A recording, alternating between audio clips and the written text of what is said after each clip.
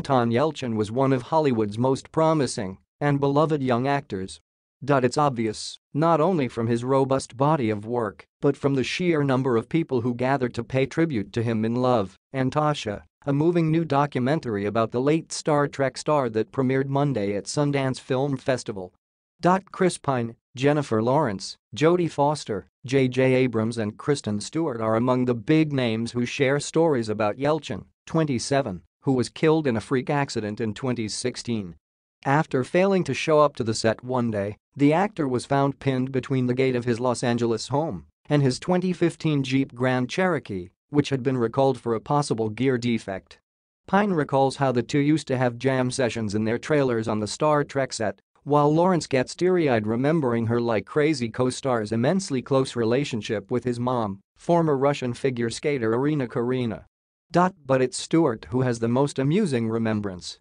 The actors starred together in 2005 thriller Fierce People when she was 14 and he was 15 and dated during the shoot.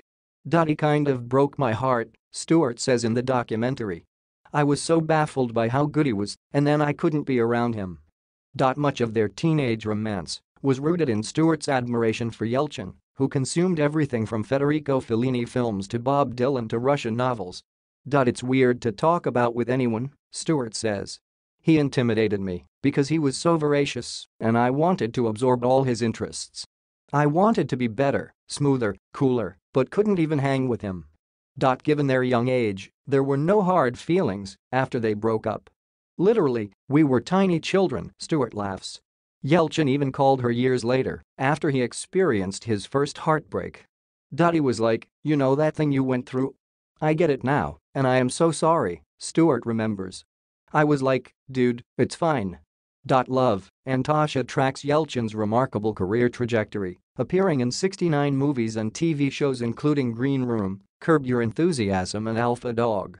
It also details his private struggle with cystic fibrosis, which he hid from the public but became an increasing concern toward